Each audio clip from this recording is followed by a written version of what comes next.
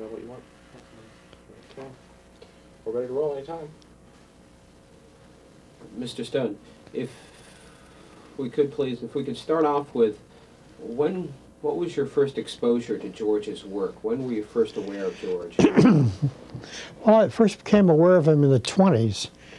I ran a little paper in 1922 in my hometown when I was 14 years old, and I was very politically conscious then, and I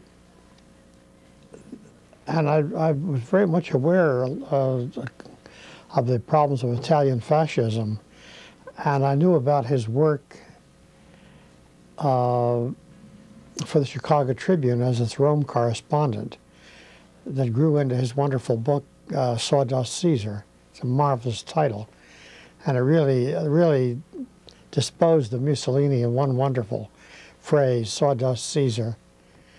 And I remember as a young reporter in Camden, New Jersey in 1926, covering a Rotary Club meeting. There was a visiting professor speaking. He'd been to Italy, and he was talking about the wonders of fascism and how it made the trains run on time. And I was so angry, I got up from the press table and denounced him. And when he finished, I said, why don't you tell the other side of the story about the murder of Matteotti and Amendola and the Squadristi, what they did to the labor movement. And he complained to the business manager. It didn't do him any good because the paper was anti-fascist. My boss, J. David Stern, was a good anti-fascist. So even though it wasn't conventional procedure for a reporter to denounce a speaker, it came out very well. And then I went up to New York in '33, and I remember when George started the In Fact. I forget what year was that. What year was that? 1940. 40? And I was a subscriber to it. And then I was over in Paris as correspondent for the successor paper, the Compass, for about 9 months in the winter of 1950-51. And George saw me over there and encouraged me to I thought the paper wouldn't last very long, come home and start a little weekly like his. And so I did after these newspapers closed down that I've been working for in New York. There's a whole series of papers, left of center, the PM, New York Star, and the New York Daily Compass. When the last one closed, the day, just before Election Day in 1952, and I couldn't get my old job back at The Nation. I'd been their Washington correspondent for quite a few years. I started the weekly in 1953. And like George's paper, it was 4 pages, and he was really the father of the alternative press, in the sense of a paper that was small enough so it could be run with independent financial means, without a lot of money and without the necessity for backers and all those things that inhibit one's freedom. Just digress for just a moment. You worked for J. David Stern. Yeah. And George evidently wrote for him during the Spanish Civil War, when he was covering the Spanish Civil War. Didn't Stern own the Post at that point? Yes, he owned the Camden Courier Post, which I began working when I was 15. And then I worked for him on the Philadelphia Record when he bought the Record. And when he bought the New York Post in December 1932, he took me to New York with him as editorial writer. And I remember George's stuff from Spain. We were the only paper in New York that was friendly to the Spanish Republic, and the pressure was very great. And the attitude of the Catholic Church in those days was very different from what it is today. Cardinal Spellman was very pro-Franco. And the bishops weren't talking up then for freedom and republicanism the way they are now, to their honor. in El Salvador and Central America generally. What effect did George's work have on your work as a journalist in those days and through the 30s and 40s, and then ultimately on I.F. Stone's Weekly? Well, I don't know. We were all what Teddy Roosevelt stigmatized as muckrake journalists. A dreadful phrase he got out of Bunyan, I believe, and that he applied to that wonderful group of American journalists before the First World War who exposed the trusts and fought for labor unionism and are very socially conscious, and many of them were socialists, like William Dean Howells and Henry Demarest Lloyd of the Chicago Tribune. Is that turning off? Yeah, just a second. A little technical problem here. Did we blow? Probably did. Yeah, the off light. Suggested turning off the light in the Next room room. next door, if that'll help. That might cut down. Well, won't hurt anything to turn it off. It's this here. We have to go on. Let's just move that. You do it Could cut down the light in the hall too if they want to. Okay, we're all set. Okay.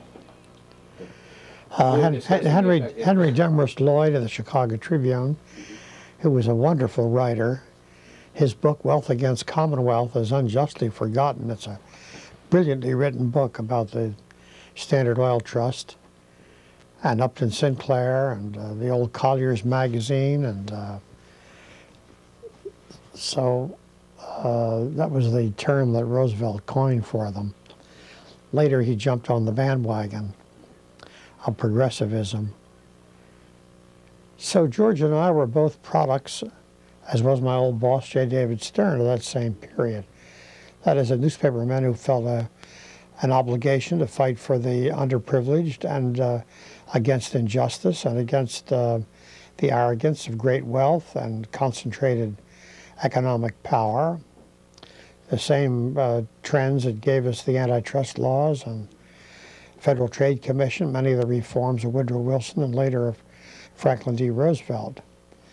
And it was both a socialist and a liberal tradition, because the Socialist Party was a very powerful force in America before the First World War. It was quite a, it was,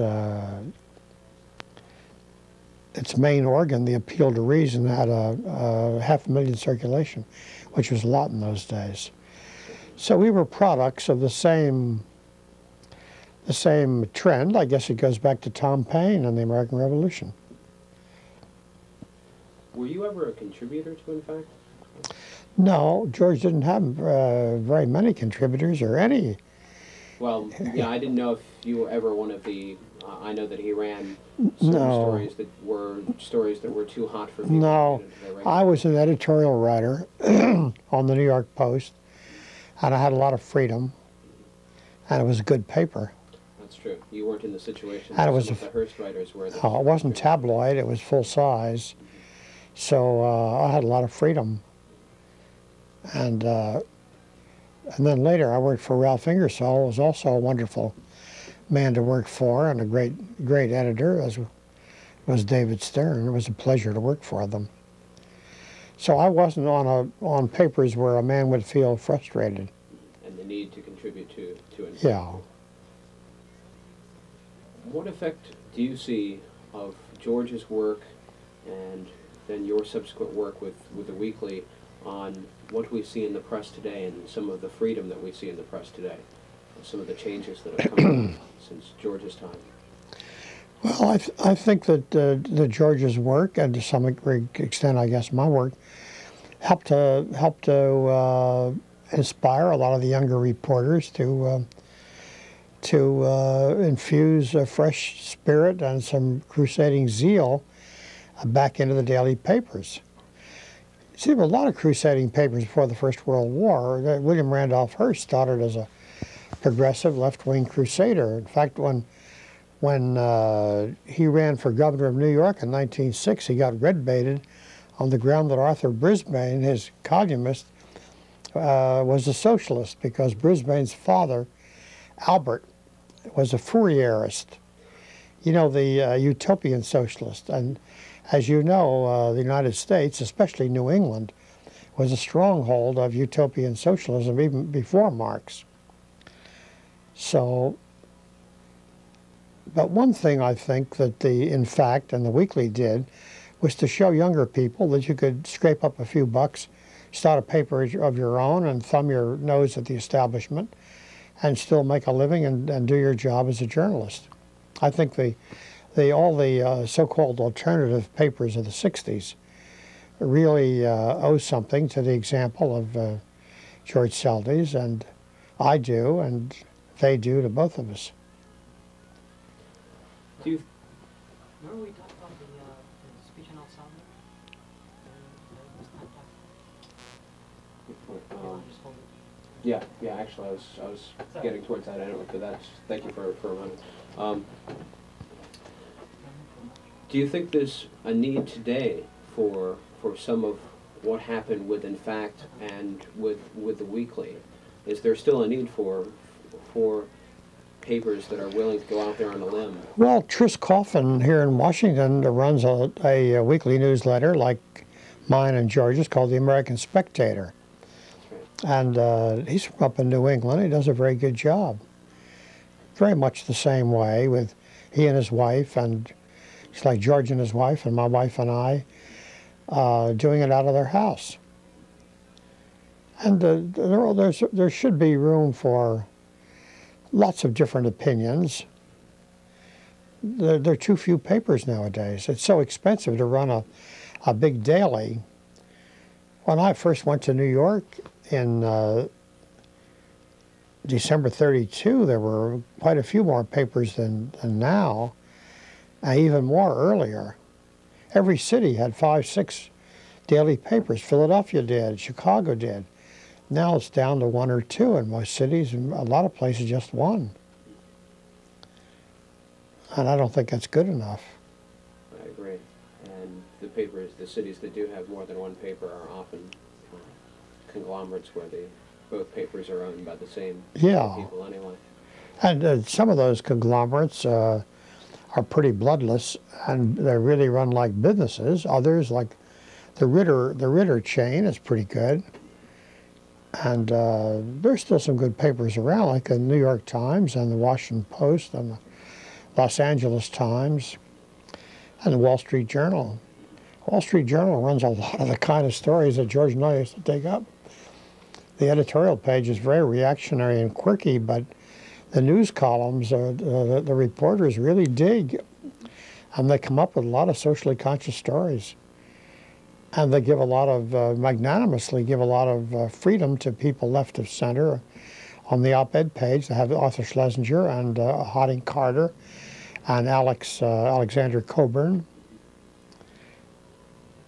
And, but the average small town, small city paper in this country is not very good because just from one simple point of view, I'm not complaining about their policies, they don't have enough news in them. If you're traveling around the country and you get away from a couple of big cities, you don't know what's going on. The local papers don't run very much. They get the AP or UPI file, but they don't use very much of it. So out in the country, there's room for alternative small papers. Of course, a lot of people buy the news weeklies, Time and Newsweek. But on the whole, they're pretty establishment and pretty conventional and rehash mostly what's in the daily papers. Although Newsweek has had a couple of real pieces of journalism, one on Latin America recently. Most of the stuff is very well written, but it doesn't add much to your knowledge if you read a couple of big city papers like the New York Times and the Washington Post every day. Excuse me, Bob? Lead me on El Salvador. Okay, I just blanked on that. Sure. We saw a tape that, unfortunately, the tape was atrocious. Can you hear, Bob? Yeah. Of your introduction to George at the Polk Awards. And you said that what you wanted to do was to take some of your time, and you thought that George would agree and spend that time talking about what's going on in El Salvador. Oh yes, because I said if George were publishing his paper, that's what he'd be focusing on. What was happening? I can't remember exactly when that was, so I don't know. Were you focusing on what was going on there, or the fact that no one else was talking about it? Oh no, there was a lot of coverage in the papers. That's a good deal of coverage in the papers. But there was room for more. What kinds of things would you have expected George to cover had he been dealing with, in fact, at the time? Well, he'd cover the killing of those poor nuns and the American land reformers and the inability to get the El Salvador courts to act and the way the American government was playing up to these murderers while talking about human rights.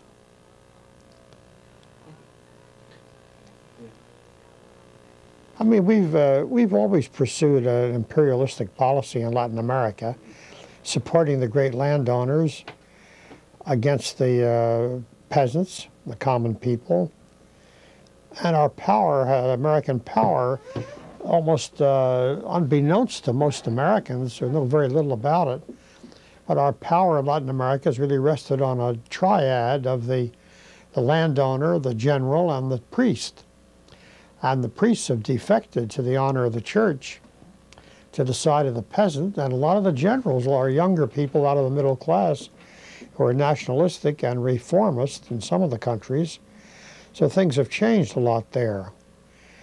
From the days when General Smedley Butler of the Marines complained that he was tired of having to go down there and act as an errand boy and bill collector for Wall Street.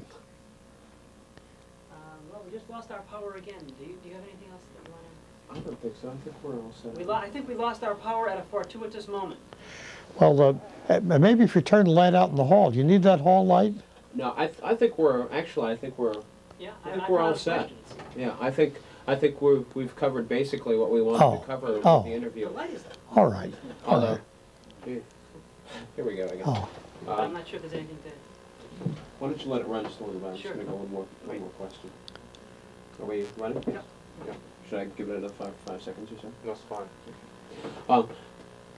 Just as a wrap, and this is a general question, what kind of national stories, particularly with what's going on in the government today, if in fact, or if the weekly were running today, as a journalist even, living up in Vermont, I sometimes don't think that the national press is doing their job in their coverage of Washington.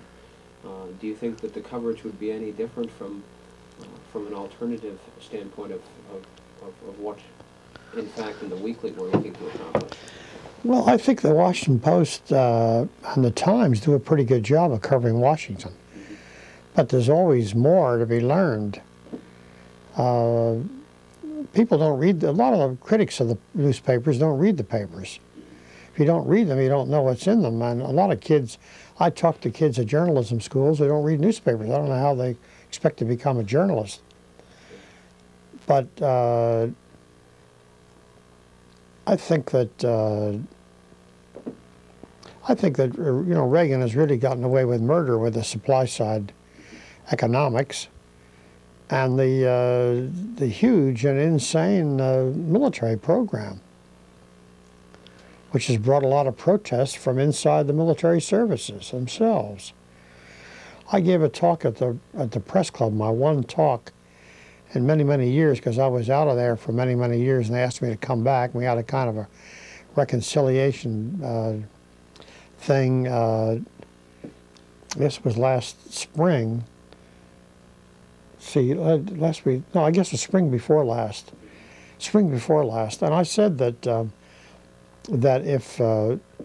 if Reagan would suspend his tax cuts for 3 years and suspend his increases in the military budget over the increases already made by Carter for 3 years, that he would have a $40 billion surplus by his own figures in 83, and a surplus of that size in the United States would lower the interest rate all over the world, stop the outflow of capital from Western Europe, revive business in Western Europe and in the world, and revive independent business here in America.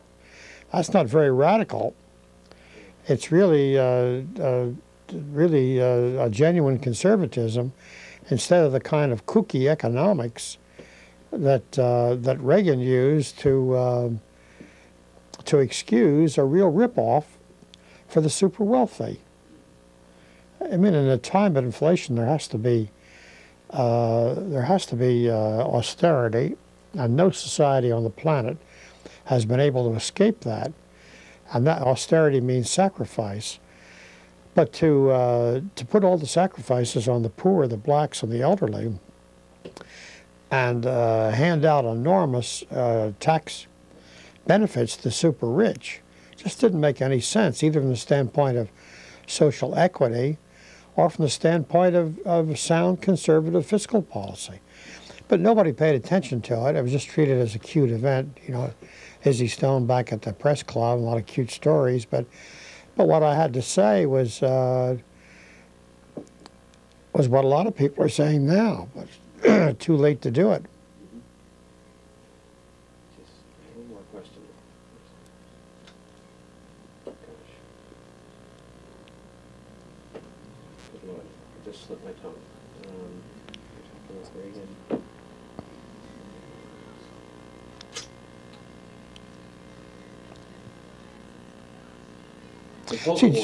See, journalism is not a business, and it shouldn't be run as a business, as just a way of making money.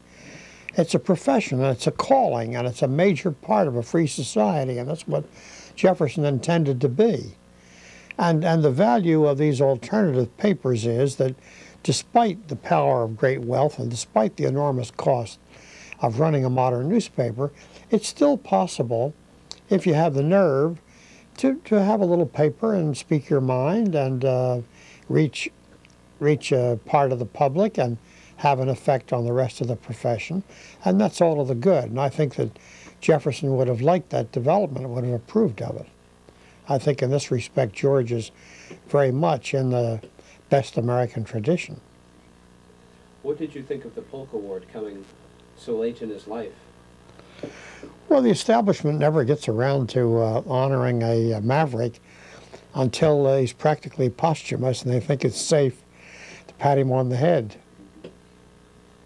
A friend of mine, the term I like is one a friend of mine has come up with for the attention that's suddenly been given George in his 91st and 92nd years, that he's one of the few men who have managed to live long enough to receive posthumous attention while he was still alive. Posthumous what? Posthumous attention while he was still alive. That's about it. Yeah. That's about it. I think I'm all set. Are you? Okay. Got a question? I had a question. I lost it. But it wasn't time. Okay. You know, if we could, just one last thing. If we could ask you to maybe give us a one quick, maybe 10 or even 15, whatever, you know, a very short recap about what's your opinion of George's work, you know, instead of just specifics, just in general, an opinion of his work. Well, it was independent. It was radical. It got down to the roots of things. It exposed big business malpractices that a lot of the big papers were afraid to touch. It was anti-fascist and upheld civil liberties. Those are all very valuable contributions. Thank you. Wonderful. Can we just stop for a second and play it back so we make sure we have it? Sure. All Let me right. turn off this light over here. Yeah. I believe that's... Is this bothering your cataract some? No, it isn't. I must say that the cameraman handled this very well because it doesn't hurt my eyes. There we go. They're just going to check it for a moment. All right. Be all set.